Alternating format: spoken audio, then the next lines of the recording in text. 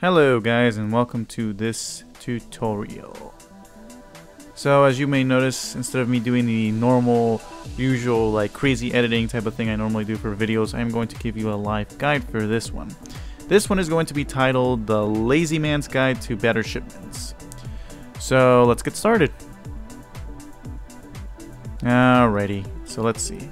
Well, first things first, we'll go over modules just quickly to overview these different aspects of the trading economy.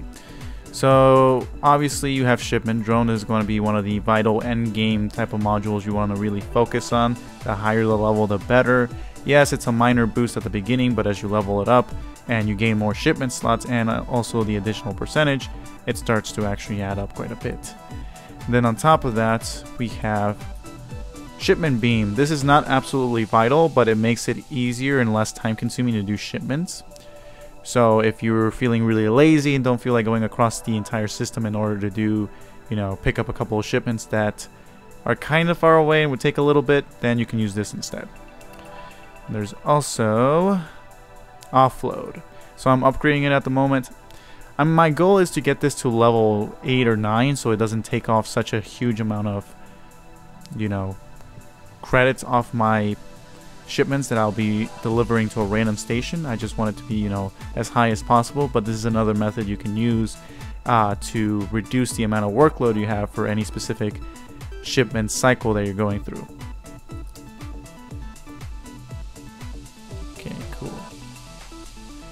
Now, obviously, you also have Cargo Bay Extension, which is actually, a very basic module, but is very vital because it helps you be more efficient per transport. This helps you obviously load more artifacts in red stars, and it also helps you get more relics in white stars. But as well, it also helps you get more shipments per transport to each planet. So that way you don't have to send like 3 transports to do one transport's job if you have a certain amount of storage on each transport. That just reduces the amount of work you have to do per transport. And it also allows you to, take advantage of Shipment Beam if you have more storage. So, yes. Okay, now the other thing is we also have the individual transports. The more transports you have, the merrier. Obviously, once you fulfill your other requirements, like getting 4 battleships and getting 2 or 3 miners, you can definitely invest in transports because they're going to be the most important thing later on anyway.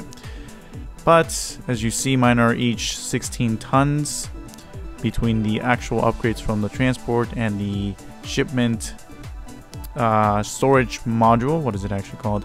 Cargo Bay Extension module. I will have 16 tons of cargo bay storage per transport. Now obviously this is quite a bit, especially when you compare it to the planets. It's still not ideal because I can't absorb the entire quantity of this planet's shipments, for example, but it does make it a little bit easier to deal with like planets like these and so forth. So there you go. Now, the other thing that's very important when it comes to making shipments as easy as possible when it comes to your planets and how you lay out your warplanes is you want to set it up so that the majority of shipments are all being delivered through the warplane. So that way you don't have to actually deliver them yourself by setting transports, and that saves you hydrogen also, by the way. So mine are set up a specific way. This planet system gets a lot of shipments, or not system, sorry, sector gets a lot of shipments. That's why it's one of my primary hubs. This one also as well gets a lot of shipments. Most of these planets do, so that's why they're all connected to the hub to make it as easy as possible. And not to mention, you'll notice that all the planets toward the left here are all connected. That way I don't have to send transports over there to pick up random shipments. They're just, I can focus on the right hemisphere of my system here. So that being said, let's get started with the live demo here. So the first thing I do is automatically just send my shipment drones to the connected planets. So in this case, I'm just going to send them to, I believe that's called Banya. Yep, or Bani. We send them there, it does its thing. Oh, and actually before I even go forward, I forgot to mention the time modulator station. This is actually very handy for making things a lot quicker. The higher you can level it without breaking the bank, the better. Mine is set at 2.5 the time factor, so it cuts the time in half and then some a little bit. So it makes it all that more efficient, so I don't have to waste as much time on this cycle. So let's see. Fine, now that we got all those rudiments out of the way, we have your actual planets. So you'll notice that my planets are all named, you know, actual names of like pretty girls that I've met in the past and so forth. And you'll also notice that they are, well, seemingly random, but if you actually look at it, you'll notice all the ones that are at the tippity top with the B through like K or something like that, they're all connected to the warp lanes. So I can just go like this and pick up all those shipments and then send that transport over to my main hub that's connected to, you know, the other lanes, and just leave them there so that the shipment drone picks them up and then delivers them for me, so that way I don't have to do the work. And same thing here, you know, I just go like this. There's going to be a few that are not on lane, but that's fine. I'll show you what I do with those in a moment. So let me just handle these. Actually, that's, well, I guess I could jump into it now. So this planet that I'm on right now, it's called Tamora, or Tamora, is actually my garbage planet. This is where I shove all the shipments that aren't on lane, and that's how I keep my system organized and well kept. So that way, once this planet fills up, I just send it in, and I use shipment computer to automatically pick them up and send them to wherever they need to go for each transport. That way I don't have to think about it, and that makes it easy and hassle free. So let me just speed this up a little bit, make it go a little bit faster. So yeah, you'll notice that this planet can hold 80 total shipments, or 80 tons of whatever. No, actually just 80 shipments or 80 items. So yeah, for every planet you have selected, or whatever planet it is, whatever the limit is, like right now it says 12 out of 24. 24 is not the actual maximum for how much this planet can store. 24 is just where it will stop producing shipments. You can actually put double the amount of whatever that maximum is and access shipments on the planet. So if you have 24 in this case, it'll be 48, and since this one has 40, it'll be 80. So I'm being lazy. I'm just going to pick up the shipments from here through shipping beam. Makes it nice and easy, no hassle whatsoever. This is not showing me the shipments for some reason. There we go. So we have all those shipments. Now I'm just going to collect the garbage ones that are on the planet, and I'm going to send them to this one because that's where they need to go in order for it to be very easy. Now obviously you just want to concentrate them all on one planet. The reason why is because the more shipments you put on there, the more you'll get in value per shipment, I believe, from shipment computer. And not to mention, it just makes it easy to consolidate everything, and you can see exactly how many need to be sent where. Yeah, so you'll just generally get more value out of doing shipments all together rather than doing them separately. You just get more from the shipment computer module.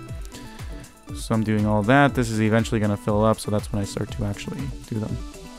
Now, if you really want to be lazy, you really don't feel like doing shipments at all, what you can do is just have your drones do all your shipments for you, the ones that are on lane, and then just use shipment beam to beam the rest of whatever is left, which will be the ones that aren't connected to the lanes, and then just do shipment computer and all that stuff. So I will show you in a moment, but yeah, if you're feeling particularly lazy, that's what you can do in order to fulfill that laziness within you. Like, we all have that feeling.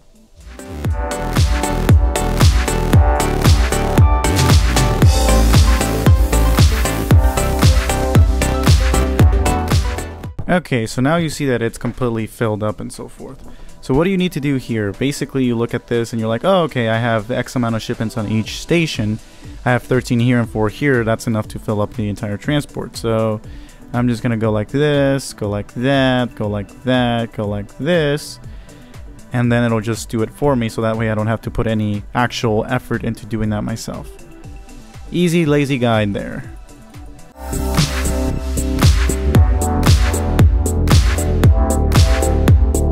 So yeah, this is pretty straightforward, guys. I just wanted to make sure you understood like a couple of the fundamentals here, so you don't have a, you know, it's like, oh, that would have been good to know like ages ago, and that way you're just like, oh, okay, cool, so we can do that, we can do that.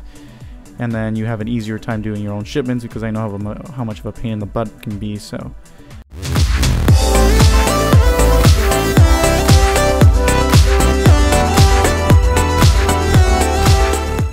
Okay, so you can see this planet here is pretty much devoid of all on-lane shipments, so what I can do is just simply go on this transport and beam them over.